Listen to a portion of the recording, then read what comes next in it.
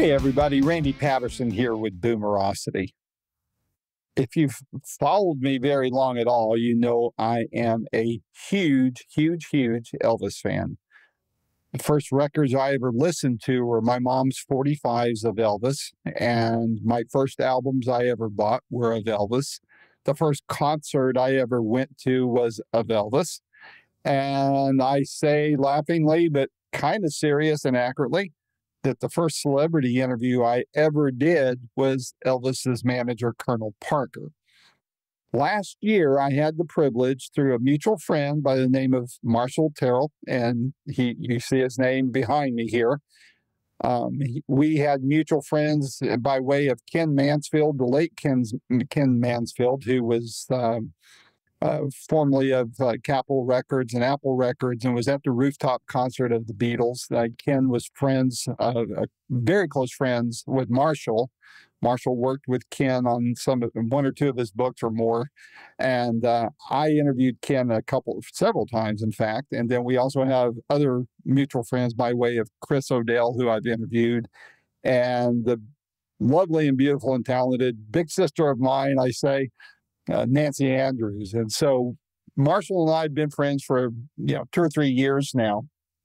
And when I saw that he was working on this book that you see behind me, Elvis and the Colonel, I said, dude, I got to talk to you, man. Let's interview. And the original plan was to interview Greg McDonald, who actually worked for Colonel Tom Parker.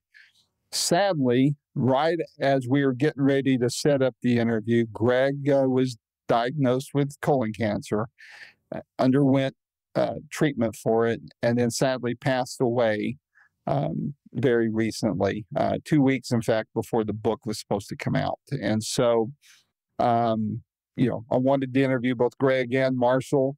Marshall's carrying Greg's load of this now and, speaking exclusively about the book. And that's what this interview is about. It's fascinating as all get out. The book clears a lot of misconceptions and downright lies about Colonel Tom Parker.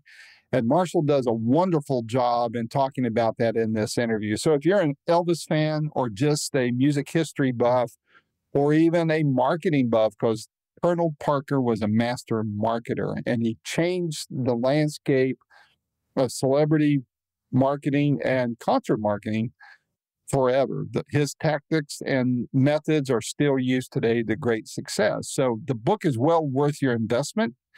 And this interview is well worth your time to listen to and watch. It's a fun interview. I thoroughly enjoyed it. And so it's a pleasure for me to introduce to you Marshall Terrill, co-author of the book Elvis and the Colonel, that he co-wrote with Greg McDonald, who is a protege of Colonel Tom Parker. So without any further ado, here's that interview. Please share it. Please subscribe to this channel, whichever one you're watching or listening to it through. And please tell friends about it. And because I think they'll enjoy this as well. So take care. Good morning, my friend. How you doing? Good. I'm getting a last minute bite. All right. Are you near Sevierville or? I live in Sevierville.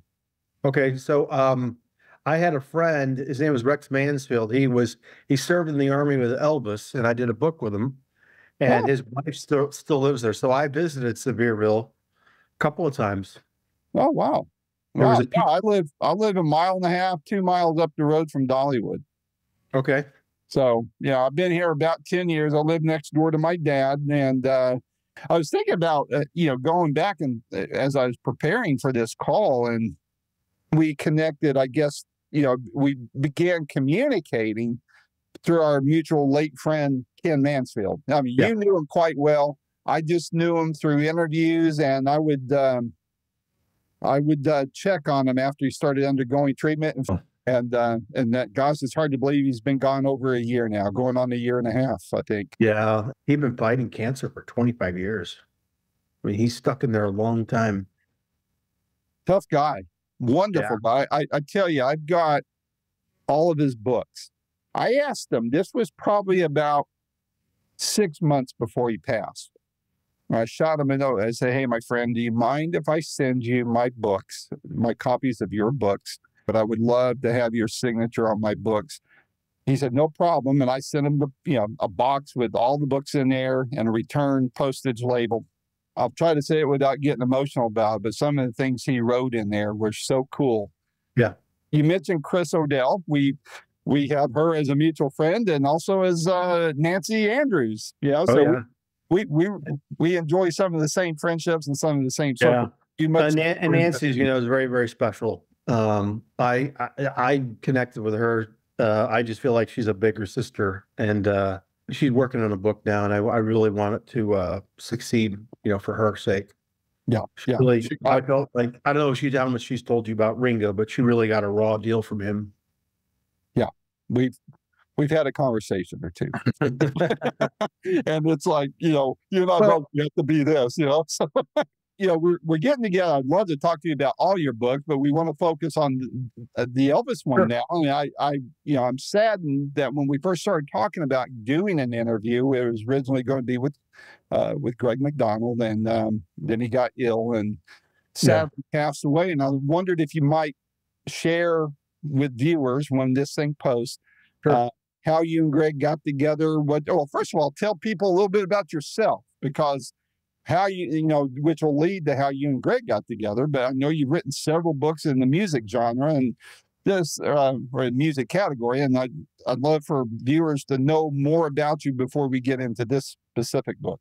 Okay. Well, I always start off with I'm a military brat, because that's my identity growing up. My dad was in the Air Force, and so we moved around quite a bit, and gave me just a great appreciation for our country.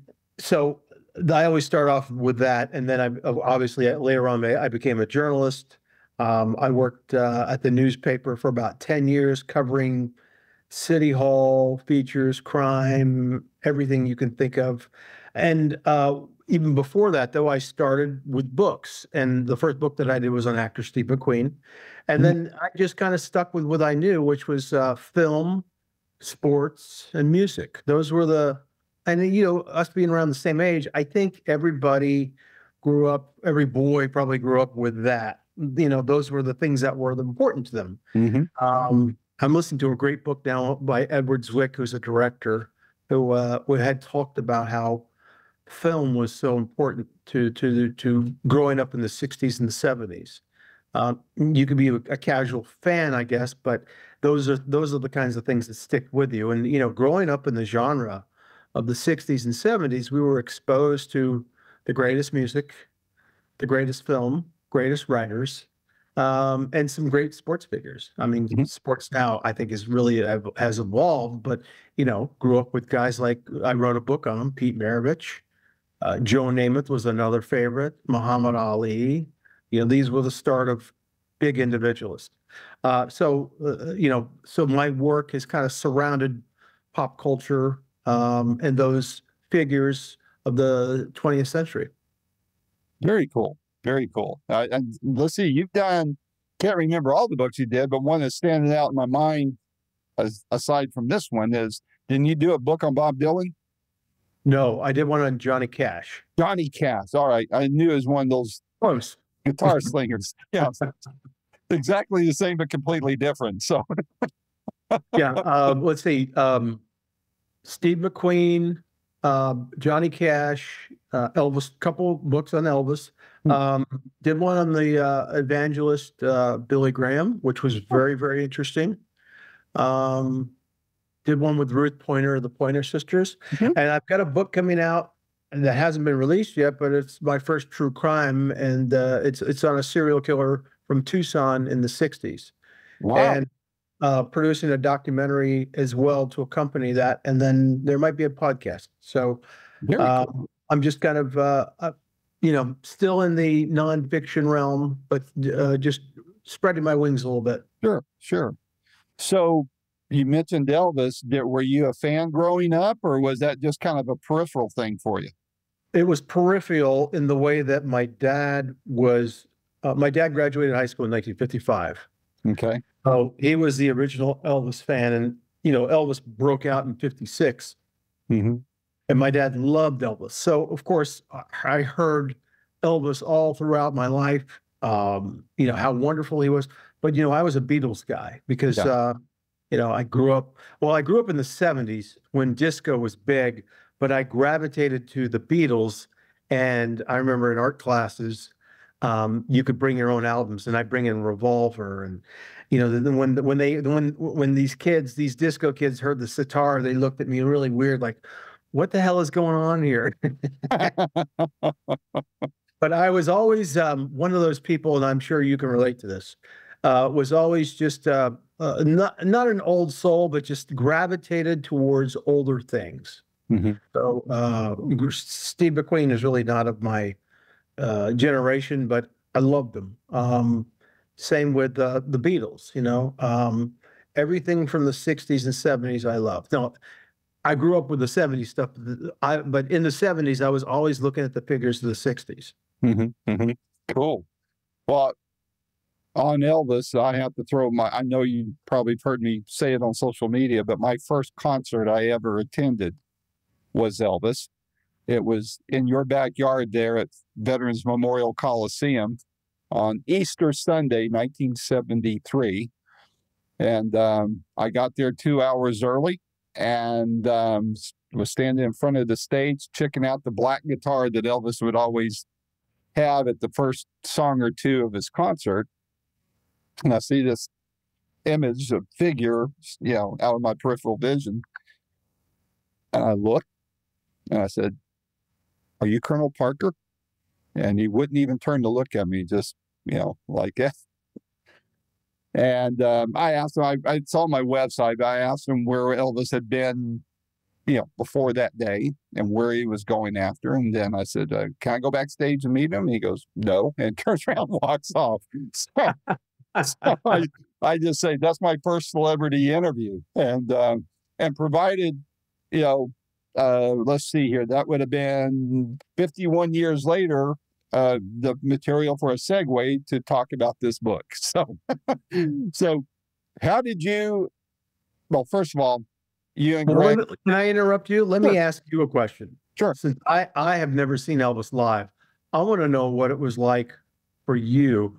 And I'm sure you've seen thousands of concerts since. What was his energy level like? And how was he different than any other performer that you've ever seen? Well, I'll correct one thing that you said. I've not been to thousands, even though people think I have. And they think because of who I get to talk to, that I party like a rock star. Too old for that crap. And I don't party like a rock star. But yeah, I've been to a lot of concerts. And, keep in mind, this is 1973. We don't have the huge productions that we see in concerts and kind of expect for big name acts these days. Now, I go to mostly classic rockers, and it's still pretty basic. You might see a Jumbotron or something if you go see somebody like Clapton or Journey or somebody. But back then, man, it was a stage, it was the band, the orchestra, and lights go down low. And once he stepped out on stage, it was nuts. And I remember I was in 8th grade, and he comes out on stage, everybody starts screaming. And I'm embarrassed to admit this. I've never admitted this before, so I'm going to take it out on you. But I heard all this screaming that I go, wait a minute, I'm screaming too, like a little girl. Cut this crap out, Randy. Yeah. So, I don't know what caused that. And, granted, I was barely a teenager at that time, but the energy, just to see somebody that awe-inspiring. I mean, he kept a mystique that since then only, I would say, Michael Jackson and Prince ever was able to come close to pulling off in a wholesome way. Yeah. And I guess it's questionable if Prince and Michael were wholesome, but Elvis, by comparison to today, I mean, patriotic, charitable, giving. I know when we were moving from Huntsville, Alabama to Phoenix, we stopped at Graceland on our way to Arizona. It was in March of whatever that would have been, 69, I guess. We pull up to the gates of Graceland, and there's Uncle Vester, Wow. And Mom had guts, but I guess that's where I got it from. Wasn't afraid to ask anybody anything to get interviews, right? But she goes up to the gate and asks Vester, "Hey, can we go around the property?" You know, he goes, "Well, no, but I'll give you a couple of calendars, pocket calendars." And it was the picture of Elvis with the gold lame suit and allegedly diamond lapels. Knowing the Colonel, I would say probably is a lot of just, cut glass or something. Who knows? But I still got those calendar cards in my stuff. I have the programs from the concert and all that. But getting back to the answer of your question, high energy with low production. Yeah. And I dare to say there's very, very few people that could pull that off without some help. Yeah. So anyway, sorry for the long answer, but no, I wanted to hear a first person perspective. Mm-hmm. And that explains his magic in a nutshell. So tell viewers about Greg McDonald, who he is, how you two got together, and you'll spill into the book. Sure. So Greg McDonald was Colonel Parker's protege, and he met him when he was around 11 or 12. And he met Elvis and the Colonel on the same day. He met Elvis first. Greg's father worked for Oral Roberts, and then when they were not setting up tents and the tent pole, his father worked in air conditioning, and he had the accounts to all the very rich and famous people in Palm Springs. Right. So in the summer, he employed Greg, who had a little wagon, and he'd pull the air filters and go from house to house. His dad would pay him $1 an air filter. And so he went into the estate of Jack Warner, who was, who ran Warner Brothers studio. Mm-hmm. And unknown to Greg, Elvis and a beautiful starlet were staying there, and they were out on the deck, and he didn't know that they were there. So he let himself into the house. Decided that he was going to change the air filter, and then and I think the air filter was underneath the staircase, so he had to maneuver his way in there, and then his feet were sticking out, and then a little dog came by, a little poodle was like nipping at his leg, and he was kind of kicking at it to get away, and then he hears this southern accent, this booming voice going, "What are you doing down there, son? Get out of there!" And so he scoots his way out, and he's looking up, and he sees Elvis Presley. And so he's trying to explain himself and why he's there and what he's doing. And Elvis tells him, well, come on out here, son. Let's you and I talk. And he says, I was just out there lounging with this. And then Elvis realizes his faux pas, this beautiful starlet is sunbathing in the nude. And he decides he's going to shut the curtains, which he does. And then he starts grilling Greg about who he is. But Greg said he talked to him, as an adult, asking him who he was, genuinely interested, genuinely curious. They start talking about Oral Roberts. They start talking about the church. And it was a 3-hour conversation. And it was only interrupted by a phone call from Colonel Parker, who's asking Elvis, what are you up to? Because Colonel Parker lived permanently in Palm Springs. Right. And they lived, and his house was like a block or two from Jack Warner's. So Elvis says, I'm talking to this funny little kid. He's changing out my air filter. He goes, well, I need my air filter changed out. He goes, send him over when you're finished. So Greg pulls his little wagon over. He changes out Colonel Parker's air filter. Colonel Parker peels off a $50 bill, gives it to him, and says, what's this I hear about you working for Oral Roberts? And so whereas Elvis was talking about Oral Roberts in a, religious way, Colonel Parker wanted to know what the scam was. Like, hey, when you push those little old ladies up there, are they walking into the wheelchair? Are you giving them help? And so Colonel Parker had this Carney background, so it was very similar. And putting up the big top, and so he has a very long conversation. So So Marie, Colonel Parker's wife, walks in and starts listening to the conversation and says, well, where are you going to school, son? And he goes, well, I'm not going to school right now. And she flips her lid and says, well, that's just wrong. You need to be in school, son. And so from that point on, They made arrangements for Greg to live with them while he went to school, and they watched over him from the age of like 15 to 18 when he went to high school, made sure he graduated high school. And Mhm. so, and Greg's the funny part in this book, which you might have read, was the very first concert Greg produced was Sonny and Cher. Their high school only had a budget of $750, and I think the dance was like in '67, maybe 2 or 3 years after I Got You, Babe.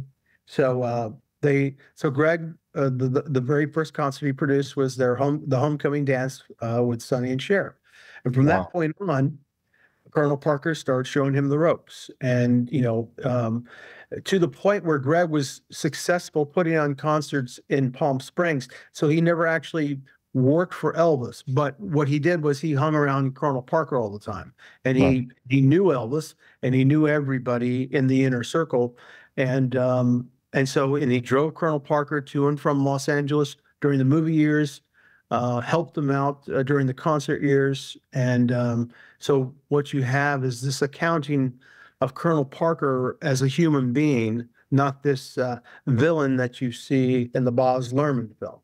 And we, Completely different take on him. yeah, and you and I had an offline conversation or exchange about that. In fact, when I first approached you about interviewing you and Greg both, you asked me, "What's your take on the Elvis movie?" And my response was, "I sent you the link to my review of it." And I thought it was a very well made movie, and costume and Graceland replica. In fact, I was stunned to find out well after I saw the movie 3 or 4 times that wasn't even in. I thought they were using Graceland. They did a very good job of replicating Graceland, and it was in Australia. Yeah. So it blew my mind. But I did not like, and I've read pro and con about the Colonel. But what I specifically didn't like, just for viewers to know, is that I didn't like how Tom Hanks wooed Mary on this, and he promised that he would accurately portray him, and it made him look like a buffoon, which, I only met the Colonel the one time, but he was anything but what I saw in that movie, and so to get into that, what was your and Greg's take about the movie, and specifically about the Colonel?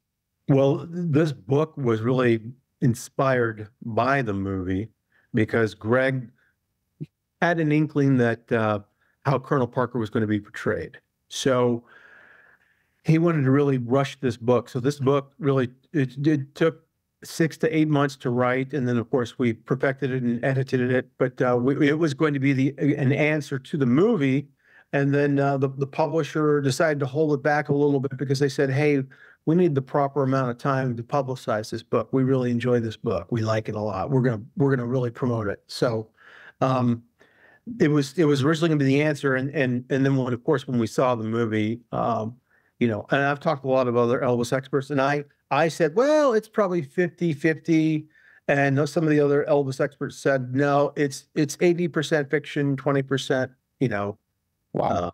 yeah. So some of the fiction being that Colonel Parker was never fired.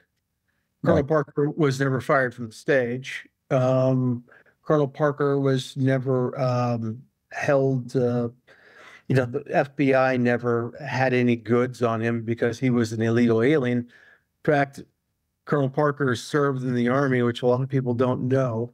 So, his alien status was known to the United States because I have his papers that show when he entered the Army, he mentioned that he was a Dutch citizen.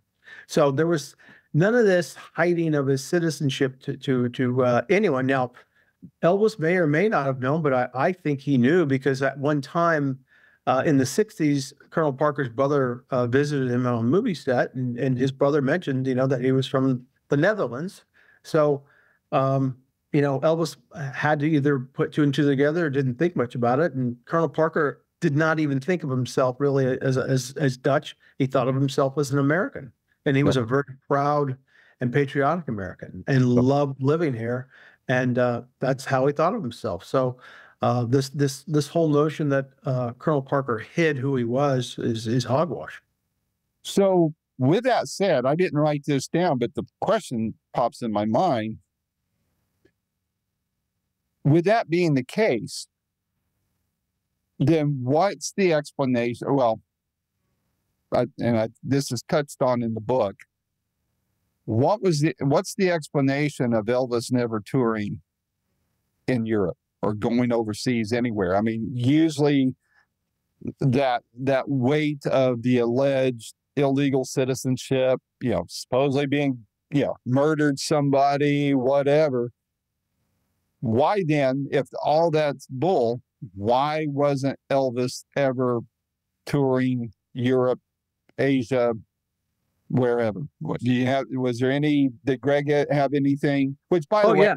I mentioned this earlier. Greg passed away. He got sick, and our interview couldn't happen because he had to undergo, some medical treatment, and then he passed away. So, but yeah, from what you know from your conversations, why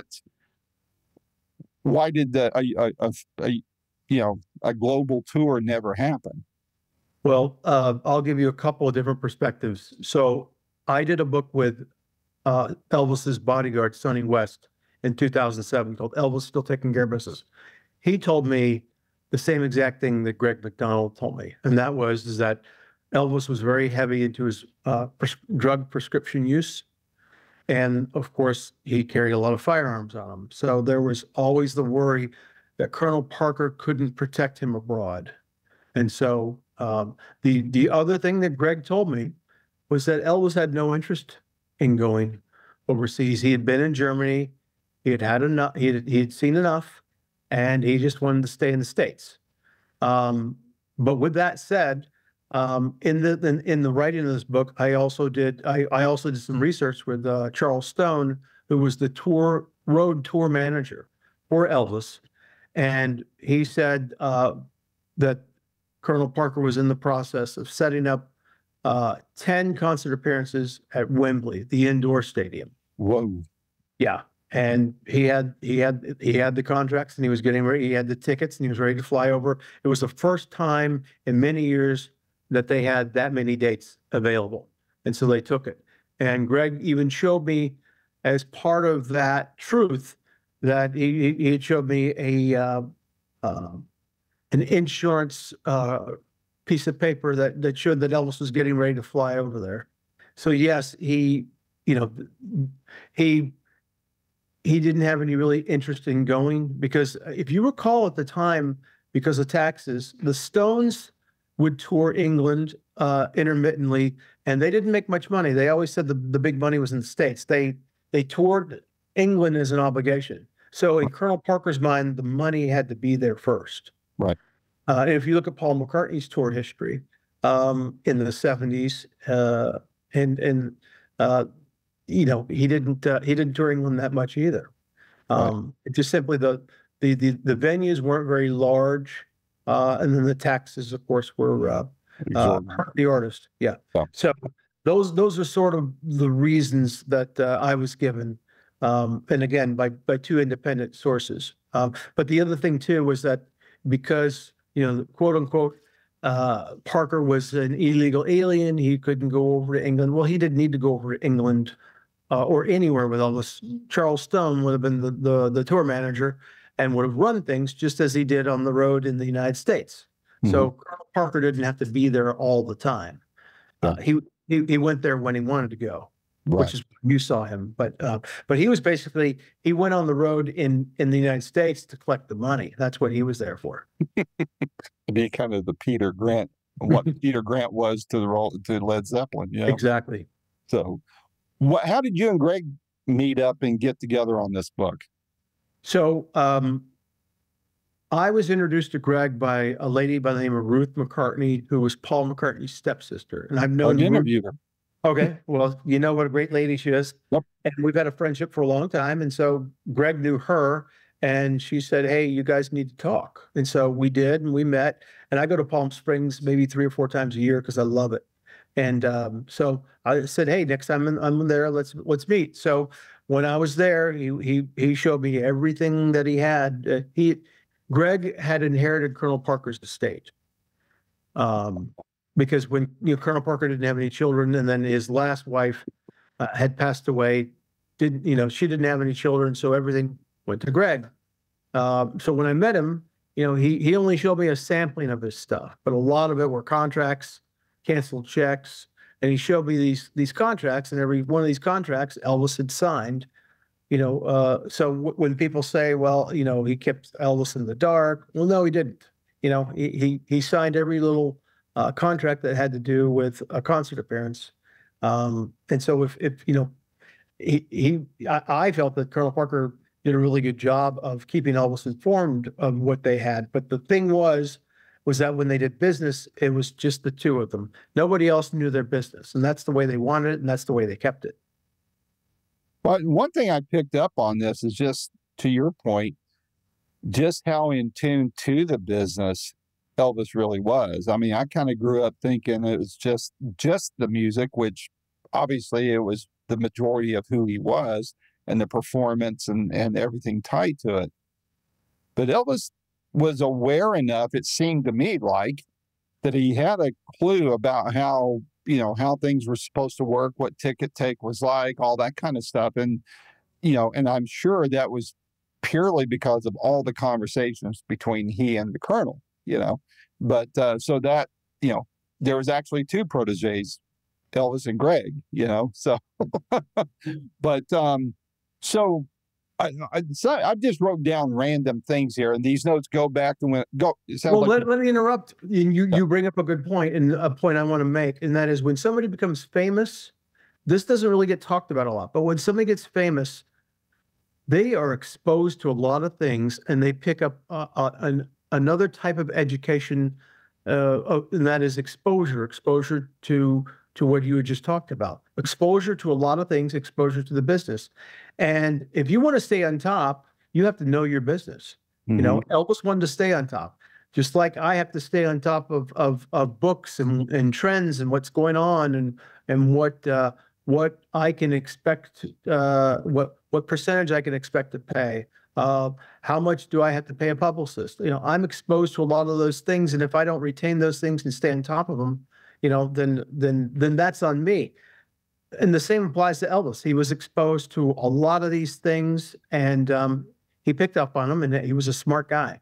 So this picture that's painted of Elvis as this poor country hick, I just don't buy. No, well, you can't have the mind. I think about a lot of things now the older I get, and I mean, I think of, how did he come up with the 2001 Space Odyssey intro? I would love to know that story. Who come up with that idea? Because you can't hear that song now, whether it's from one of his albums or from the soundtrack of the movie, and not think of Elvis, Yeah. I believe Elvis came up with that himself. Really? Wow. And then I guess he and Priscilla, kind of worked together on the original stage costumes when he made his comeback, and going to Vegas, all that, the high collars and all that. Which I won't go back to the movie. I'm kind of ADD on this, and pardon me jumping around like that. But did you see the Priscilla movie? I have not yet. I've read a lot of reviews on it. I do want to watch it. I have read her book. I understand that the movie is very faithful to the book, and even without watching it, I would tend to believe that the movie's very true, and it's her experience. I see. I had a different take on it, and I do, and maybe first of all, I don't think it's anywhere near as good as the Elvis movie. Even with the flaws in the Elvis movie, there's no Elvis music in the movie. Right. In fact, have Tommy James in there. So it's almost like radio background music, and I love Tommy James, don't get me wrong, but I felt like there's a lot of selective memory, let's say, and there has been with her in the past. Yeah. And from what I understand, it's a very insular movie, compared to this big sort of epic that's kind of bouncy and has a lot of it's such a what's the word, eye candy, and there's like 30 different things happening at once with the Baz Luhrmann film, whereas Priscilla's movie, from what I understand, is completely different than that. Yeah, very much so. It's yeah, I just think there's worlds of difference between the two films. One thing I picked up on the book, and just random notes I have here, is I didn't realize, growing up, I'm a couple years older than you, but I grew up watching a lot of TV, Green Acres, and I was just amused at the fact that the Mr. Haney character that Pat Buttram played is modeled after the Colonel. What a hoot! I watched that show too. Growing up, and they were friends, weren't they? Yeah, they were friends. Yeah, and I love that. I love that little anecdote in the book. But the funny thing was, growing up in Washington D.C., we'd in the 70s you'd get all these reruns, and so you get all the reruns of the 50s and the 60s. So I'm very well versed in all that stuff, and so I knew Green Acres like the back of my hand. We could probably sing the theme song together. Complete with accent, the hick sound and all that. But of course, I have a running head start on you from where I live, So another thing I jotted down, there was the letter, and I can't, forgive me, I jotted these down before the end of last year. I had a note here about the Hank Snow letter about the Colonel cheering him on from the front. Does that ring a bell with you, or do I just need to strike this one from the record? No, I had to refresh my memory.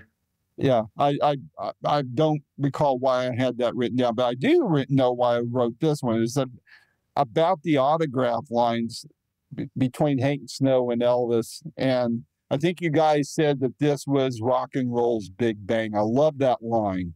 Yeah. And as John Lennon said later, before Elvis, there was nothing. Explain to viewers what you guys really, I know what you meant by it from what I read, but explain that line a little bit more, if you don't mind. Well, it's the converging of all these different forces together, and it really kind of happened in Memphis. So you had Elvis.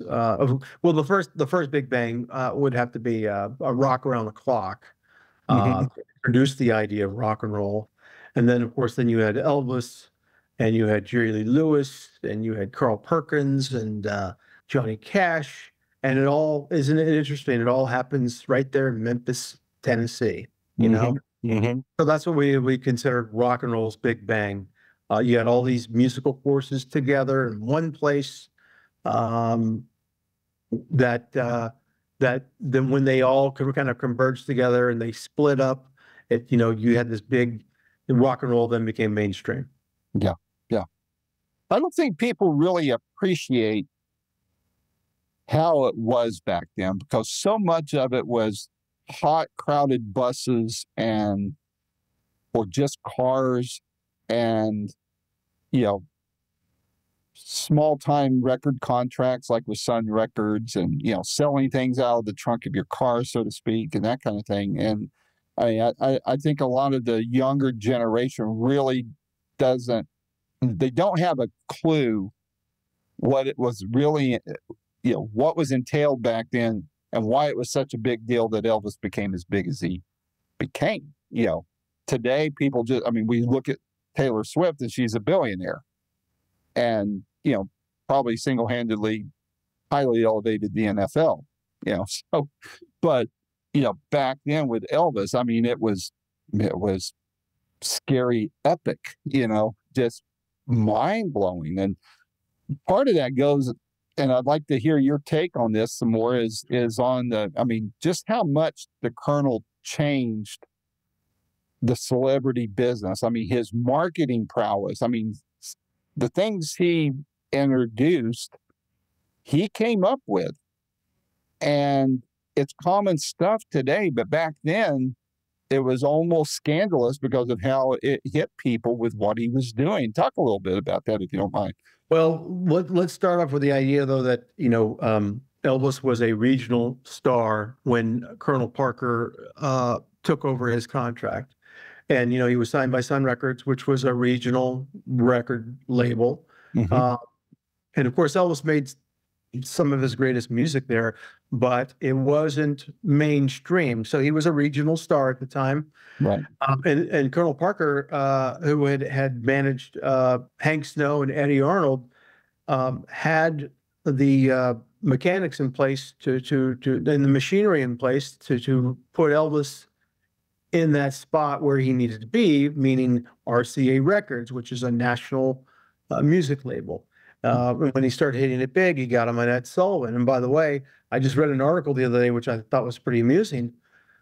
Colonel Parker got Elvis $50,000 in 1956 for his first Ed Sullivan appearance. The Beatles got $10,000 per appearance in 1964. So they did, I think the Beatles appeared 3 weeks in a row, and they got $10,000 per appearance. But you're talking Colonel Parker got him $50,000, which I looked up is the equivalent of about $742,000. So this was the kind of firepower that Colonel Parker brought. So he takes him from a regional star to an international star, and he puts the RCA machinery in place. And of course, I mean, it was perfect. Heartbreak Hotel being the first single that Elvis cuts for RCA, exposure on television, and then of course Colonel Parker's 10 steps down the next road, and that was movies. He got him into the movies. None of this was happening for any other rock star, and Colonel Parker made all this happen. Of course, there was merchandising. He elevated his pay for every concert appearance. He made Elvis Presley a very rich man. The problem was that Elvis said in the very beginning of the relationship, "Colonel, you worry about the money coming in, I'll worry about it going out." He did that well. And so Colonel Parker did bring it in, and Elvis's father, Vernon, managed his money, not Parker. So, when you talk about all these spending sprees and why Vernon went crazy, it was because Vernon handled his money. So a lot of people like to blame Colonel Parker on that, but that was, out of his reach. As a matter of fact, Greg was telling stories about how, Colonel Parker would send him $100,000, and 2 weeks later, they get a frantic call from Vernon saying, "Can you send $200,000?" So they were going through their money pretty fast.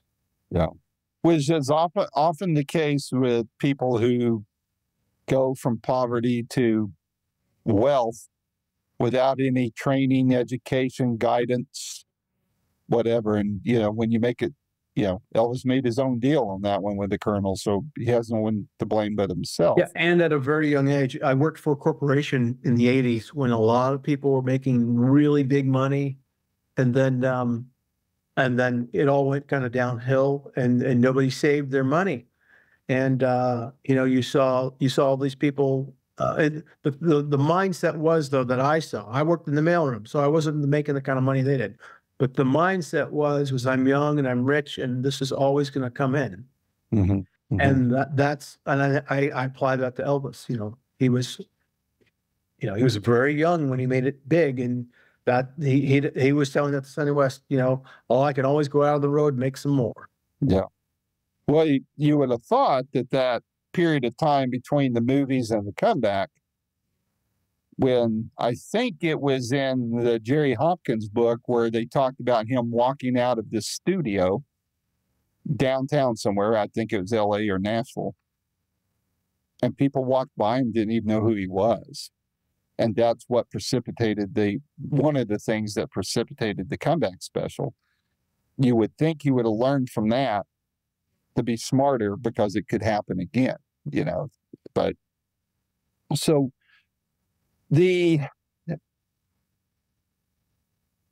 there was a funny part in the book and you touched on it in the beginning of our chat about the Colonel wanting to know about the scam with Oral Roberts. And there was something where the Colonel said, or the Colonel or Elvis, I forget which one it was that you guys said, he said, I knew it.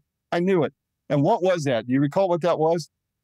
I think it was the wheelchair scam. Yeah.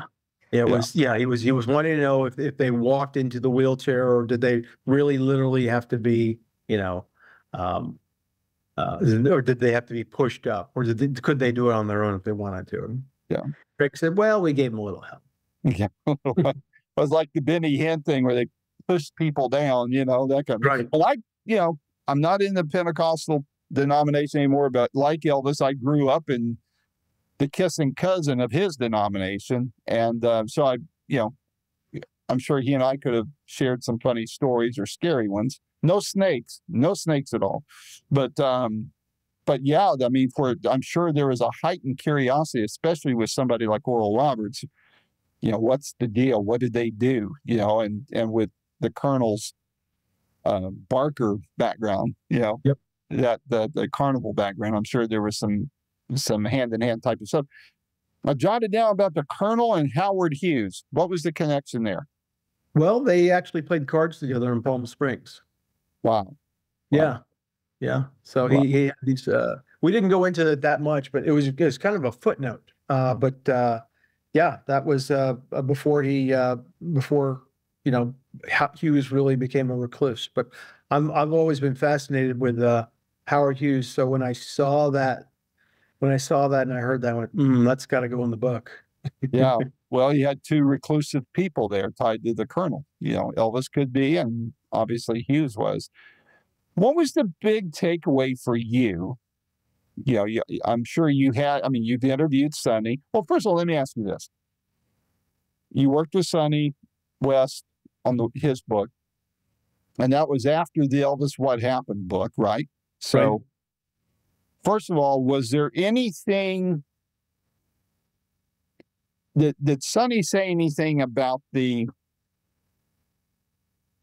between Elvis What Happened and then his own book, his solo book, that he said, well, I wish I hadn't said this, or I wish I would have said that differently, or anything? Was there anything, and I know we're getting away from this book and I'm asking about that, but was there any changes in Sonny's feelings? I hate to say story because it sounds like he was being disingenuous, and I don't mean that. But was there any big change that he made, or that he said, anything he said between the two books? Yeah. He said it in the book. He said, I wish, well, first of all, he talked about the first book. He said everything in there was true, but it was presented in a very sensationalistic way. Well, yeah, he had that one guy helping him with, I forget his name, but he was a Steve Dunleavy writer. Yeah. So that's what he said. But then he says in the book, I wish I would have done a better job of conveying my love towards Elvis. And I really do believe that Sonny loved Elvis. And I know that he would have taken a bullet for him. Yeah. Yeah.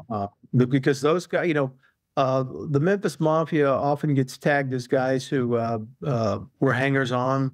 Now, some of them were, but the guys that stayed long and were loyal were not. And they were, they had legitimate jobs, especially when Elvis was touring. Sonny did advance work. And then Red West, of course, was a bodyguard. And so those guys were a lifeline, I think, to Elvis's sanity. And then in the end, when he got addicted to pills, he got rid of all the old friends. And so you can kind of see where, when he got rid of Red and West, Red, Sonny, and Dave Hebler, those were the last guys that said basically, Elvis, you get a problem. So what did Elvis do? He got rid of them. So Elvis got rid of his messengers. Exactly. Yeah. So, but yeah, he basically said, I wish I would have done a better job of conveying my love for Elvis.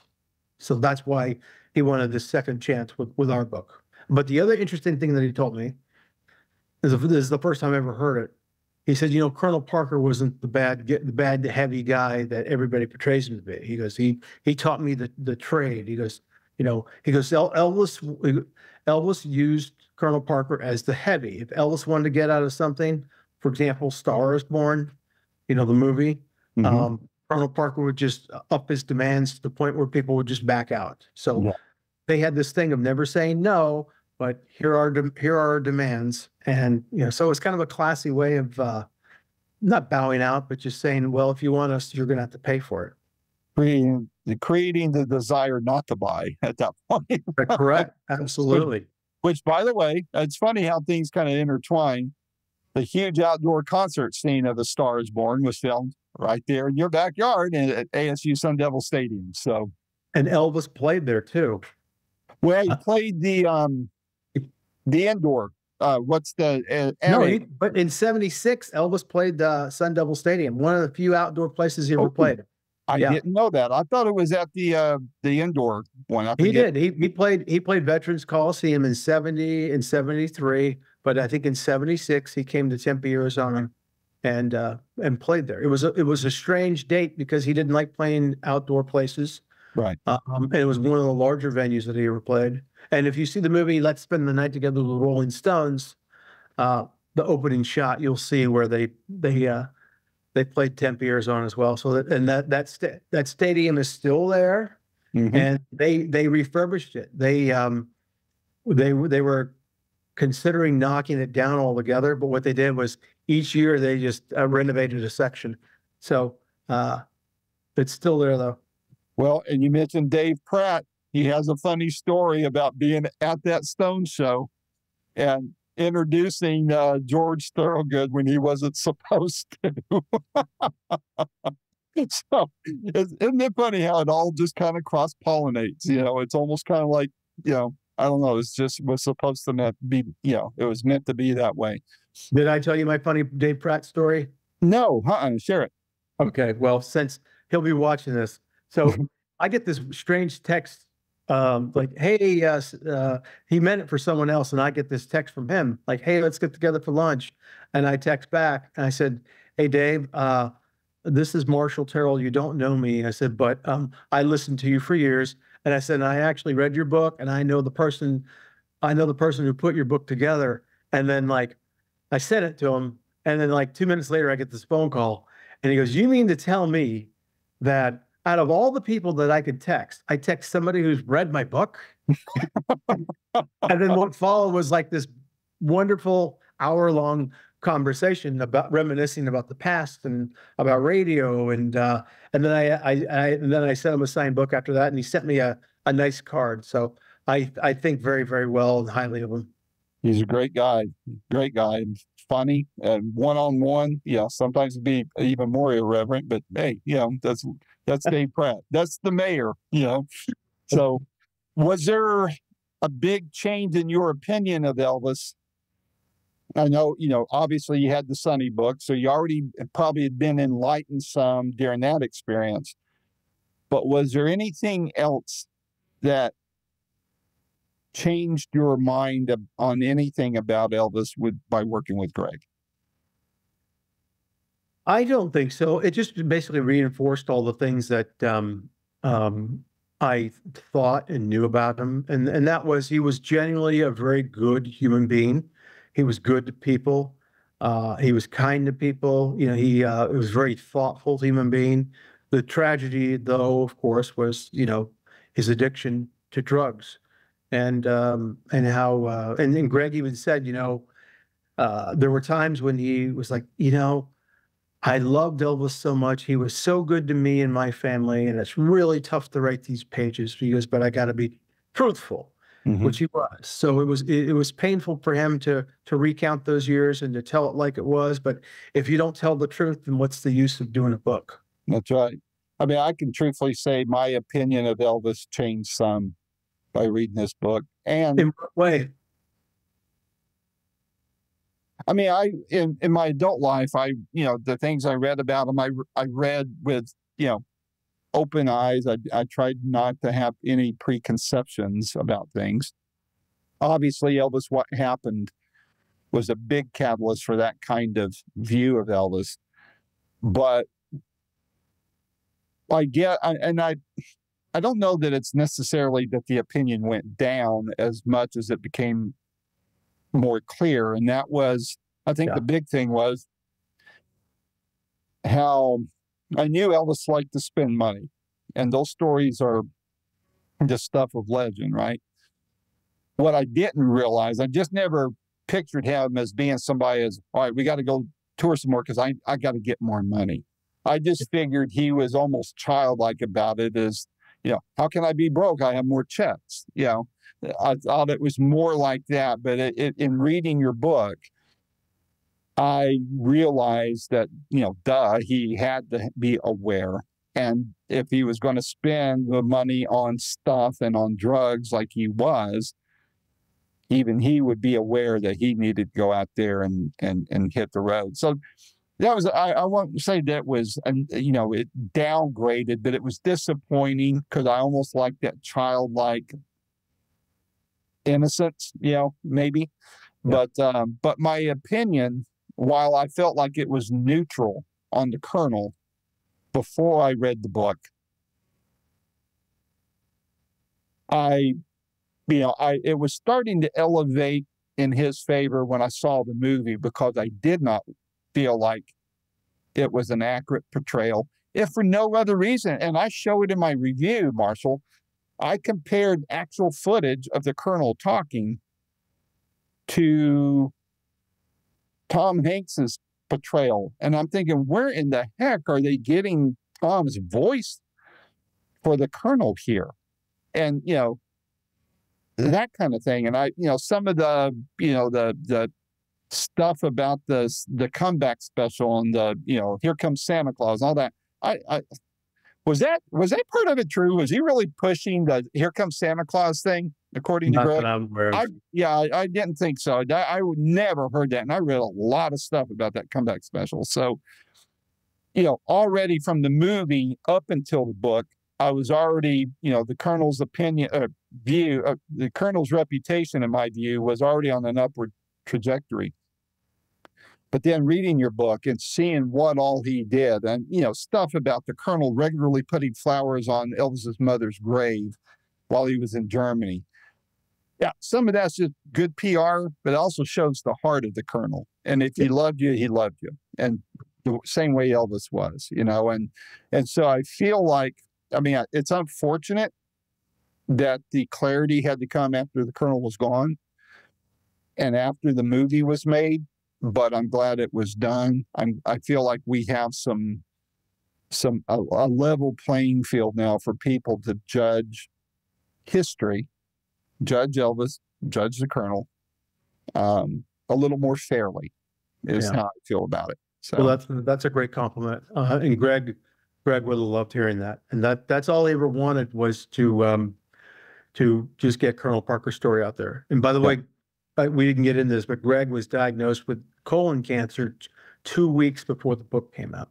And so that's when they said, Marshall, you've got to do the PR for this. And so it hit him quickly. It took 3 months for him to pass, but you know, so anyway, but Greg was you would love to talk to me. Just a warm, genuine human being. And he loved Colonel Parker.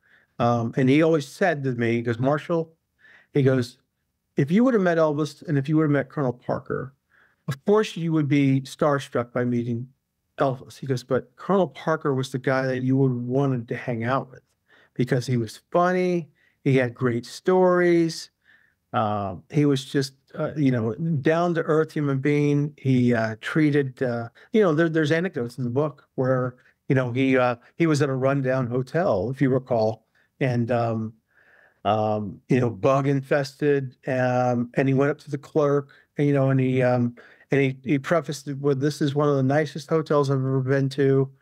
And, cause he figured that the clerk had always was always hearing that, it was a rundown flea bag hotel, but Colonel Parker said, this is one of the nicest places I've ever stayed. Would you mind if I got 2 extra towels? And would you mind turning out that light out in the front?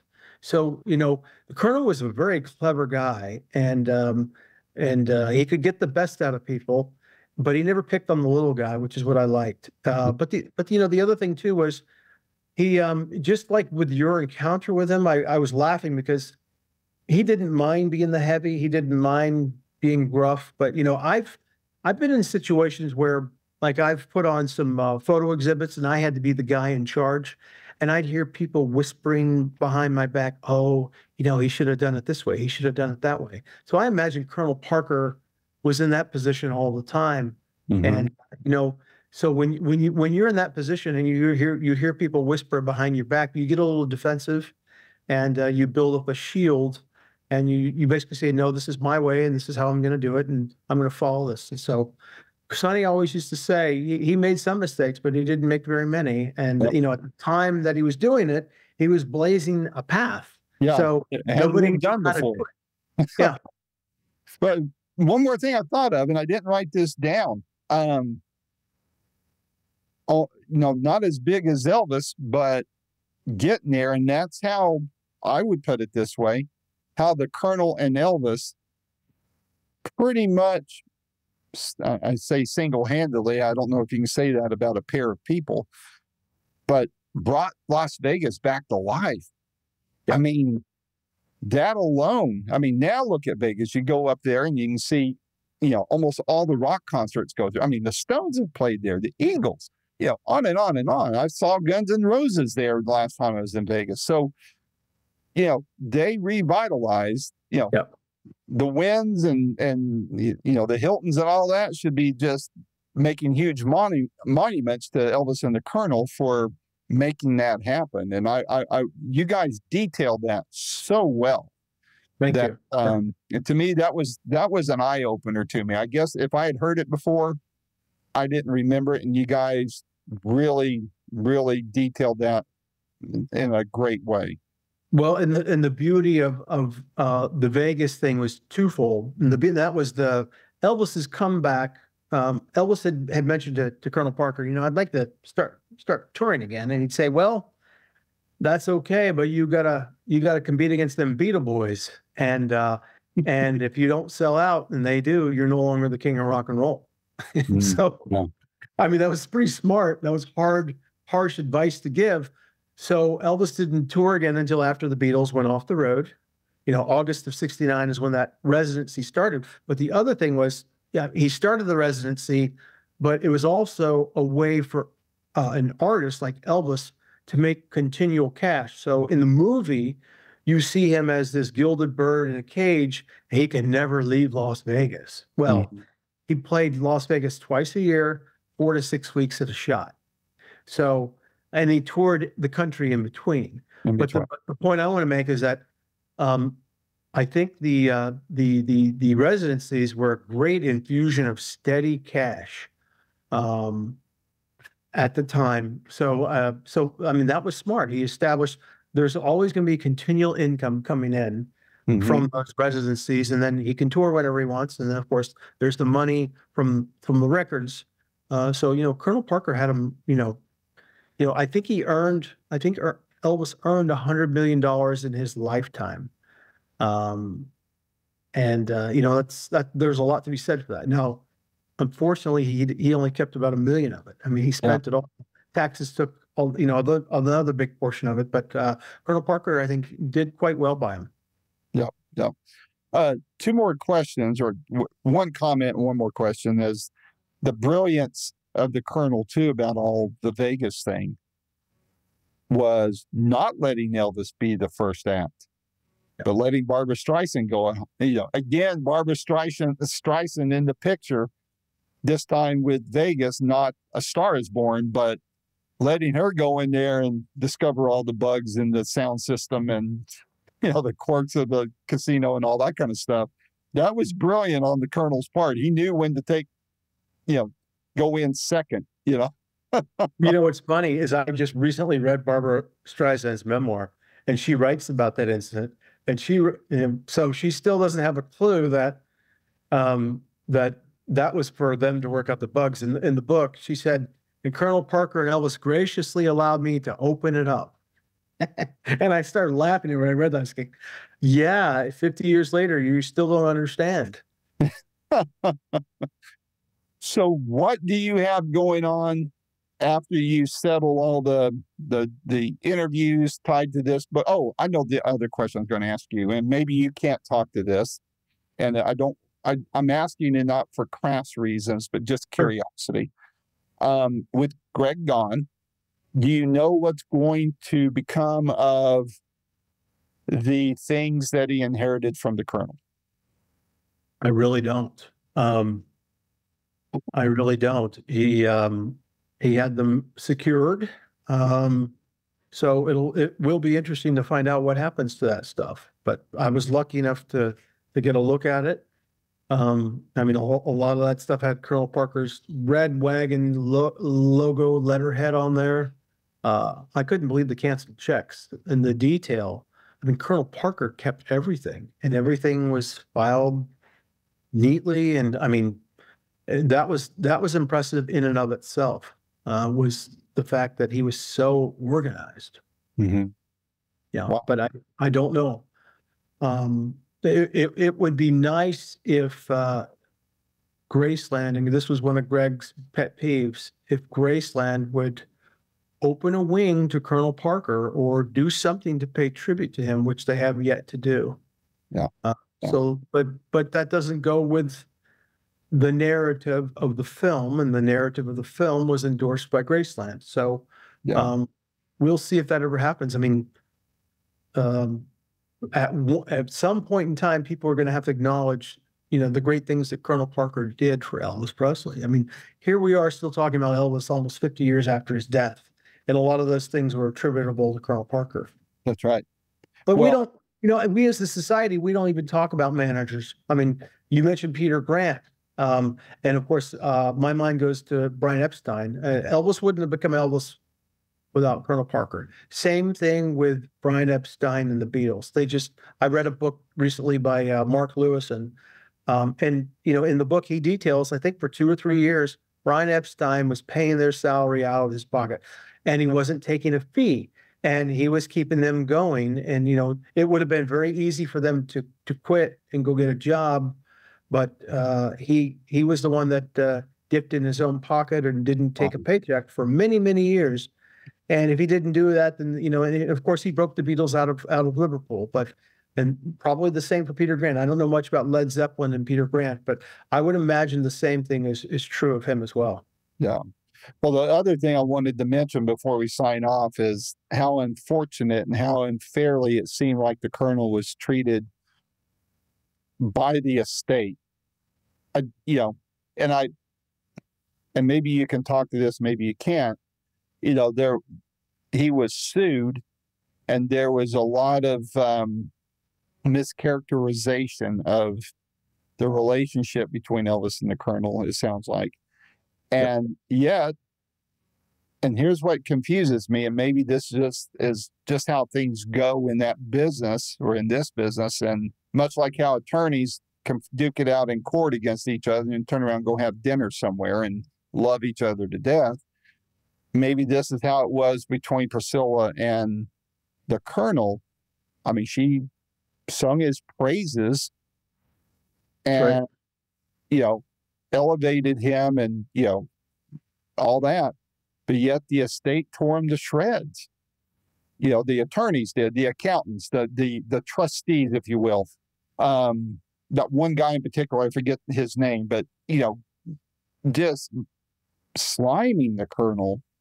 And I have to admit, I believed it when I read it back in the day, but it just is unfortunate that the Colonel couldn't have been part of the solution of building Graceland, because I think if he and Priscilla had worked together, who knows what all that would have turned into at that point, So, well, what happened was that Lisa Marie was when Vernon passed, the estate went to Lisa Marie, and then the state decided that they should assign someone to look after his assets, and Colonel Parker had turned over all of his records. So if he was guilty of anything, he wouldn't have turned over those records, or the documents. And so this person had decided that Colonel Parker was overreaching, and then of course that hit the paper, quote unquote 50%. But in the book we talk about what that, there were pots of money. Right. Now Colonel Parker did get 25%. The typical manager fee is 15 to 20, but because Colonel Parker was exclusive to Elvis, he charged 25%. Elvis could have walked away from that if he wanted to, but Elvis didn't want to because he got exclusivity from Colonel Parker. And if you're an artist, and if you know artists, which I'm sure you do, the greatest thing in their mind is if somebody's working for me 24/7 on my behalf, working to promote me. And that's what Colonel Parker did. So there were 4 or 5 different pots of money. Movie contract, movie recording, merchandising, and then it came to touring. Now, under the touring, what they had was a joint venture partnership. Right. And so what happened was everything, and Colonel Parker had to employ a team of employees to pull off these tours. So he had like 9 or 10 guys working underneath him. And under this, and I was just having a conversation with a rock promoter the other night, and I gave him this scenario. And so under this 50% deal, everything, all the expenses were written off the top for Elvis. So that meant jet fuel, entourage for 112 people. Everything attributable to the tour that could be written off was written off the top for Elvis. And then whatever profit was left over, they split 50%. So the rock promoter was going, wait a minute, tell me that again. So I told him again, he goes, I'd rather take the 15% of the whole rather than the 50% of what's left over. I said, I think most everybody would.